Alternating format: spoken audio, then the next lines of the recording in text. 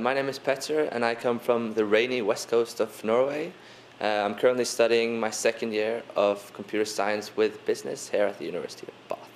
The learning environment here in Bath is absolutely brilliant. You have the library, and the library is absolutely fantastic. It's open 24 hours a day the entire year, and that's actually more convenient than you would think, especially for us as computer scientists, because we're supposed to work during the night. Also, there's tons of computers here. I think there's around 2,500 computers, and when there are 9,000 students, that's a pretty good thing. So there's usually always one free. The lecturers in my department are really good. It's a lot of fun when they apply their research into lectures. The research is really spread out, so you have everything from research that's really mathematical to which is really safety critical and everything. So you basically just get the whole bunch thrown at you and you really enjoy it. I would recommend people to do computer science here in Bath.